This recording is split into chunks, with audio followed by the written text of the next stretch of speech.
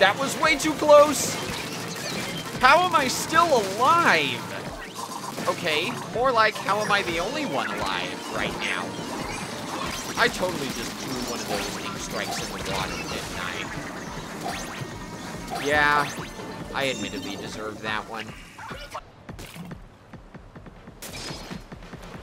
How many... Oh, hold that thought. We just got All-Grizzco sloshers. This is the best Grizzco weapon in the game, because it can destroy scrappers, steel heads, and fly fish without damaging them directly. This game is lagging so hard. I don't like it. I was popping off a little bit there. True, that is the power of these Grizzco weapons. Come on, King Salmonid on the first wave. Let's see it. Oh, did I call it or did I freaking call it? Let's go, dude. It's time to show the Horror Boros a thing or two with the power of these overpowered Grizzco weapons. A few moments later. Here we go. Oh my... I can't believe that actually worked. The first time I defeated a Horror Boros live was during an all-rare weapon Salmon Run. Freaking amazing, dude. You'll love to see it.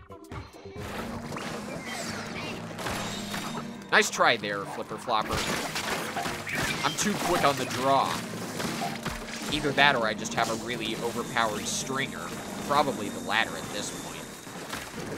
I honestly don't remember offhand how many silver scales I have. Oh, this is the Grizzco Splatana. This is my least favorite Grizzco weapon in the game. Sure, its damage output is great, but it has horrible turf capabilities, and even with the huge distance that you get from the Grizzco Splatana's charging slash, you're still very likely to find yourself next to a bunch of Salmonids ready to attack if you don't control it properly. This is the most high-risk, high-reward Grizzco weapon in the game.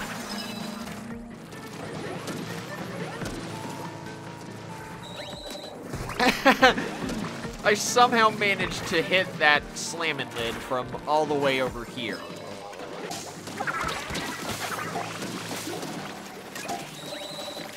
And we do this, and then that. Oh, let's go! I got the double shot there. I did not realize the Drizzler's balloon had that large of a hitbox. But whatever, I'll take it. Oh no.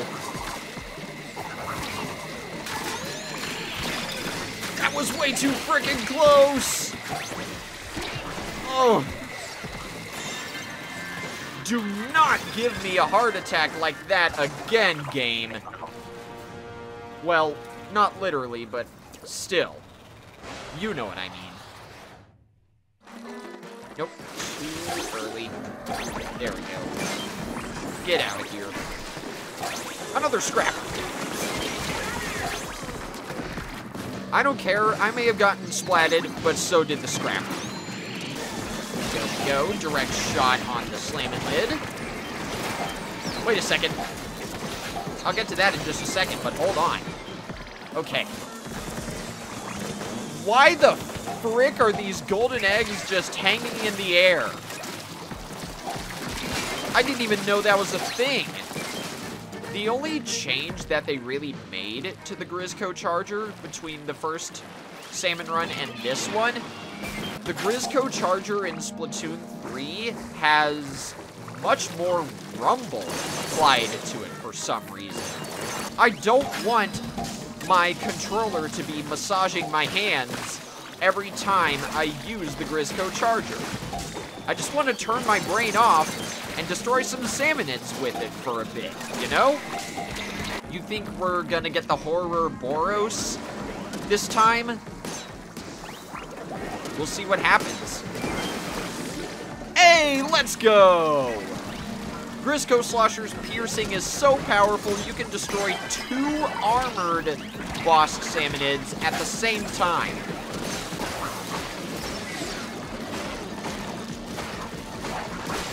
Okay, that was way too freaking close.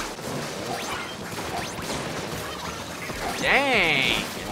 Only 3 slashes from the Grizzco Splatana is enough to destroy the Scrapper. That's good to know. Oh, hi, Scrapper. You want to get splatted for me? Good, good. I love these Grizzco weapons so much, dude. Get more golden eggs if you can, but it's also important to stay alive. Never mind. Forget I said anything. Important question, waffles or pancakes? Sorry, Blueberry. I like pancakes more. I did choose Team Pancakes in Splatoon 2 for that Splatfest. Although waffles are good, I will say this, nothing beats a good waffle from a hotel waffle maker. Splatfest law says waffles. Oh shoot, you're right. I completely forgot about that. Whoops. There we go.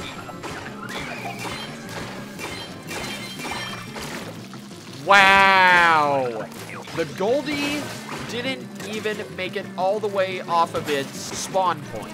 That's how quickly we destroyed it there. And I can't even... There we go. I actually was able to grab that somehow, but I took a lot of damage in the process.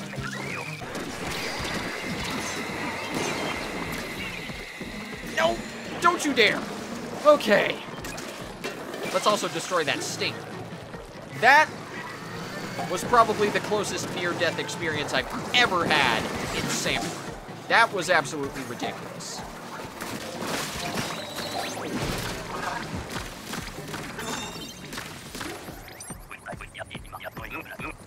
Oh, hey!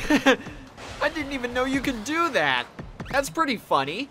I had heard you could ride on top of slamming lids, and I never got the chance to try it out for myself until just then.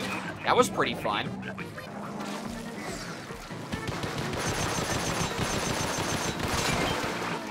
There you go. Not this time, Flipper Flopper.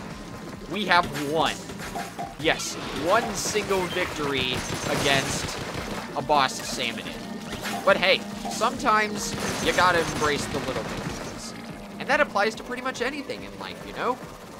Not only did I get splatted by a lesser salmonid, they popped off on me. Alright, game. That just goes to show you, you should never... What the heck was that? The game just absolutely chugged right there. I've never seen that before. I won. Ah, the lesser salmonids ruined it. Wait, what?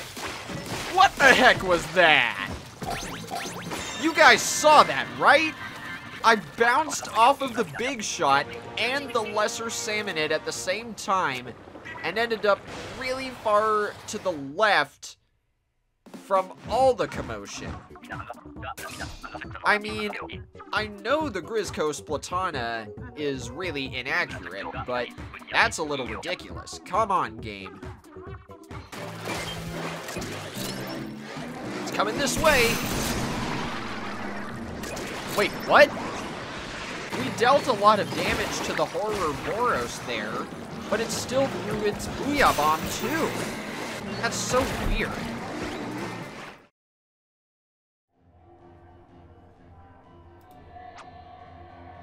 And the game's gonna crash, isn't it?